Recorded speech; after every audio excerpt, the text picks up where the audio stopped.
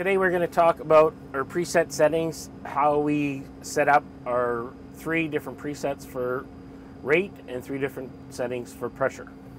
So first off, on the Pro 1200, I'm going to take and hit the gears.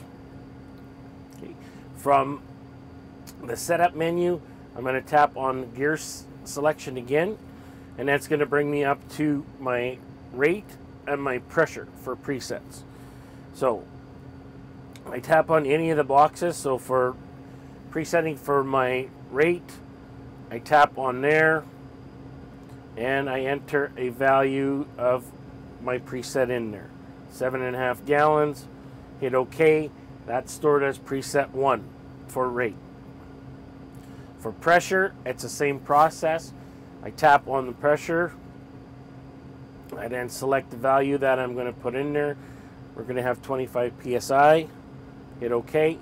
So now we've got preset pressures, 3 of our preset pressures. Okay. I'll hit the home button.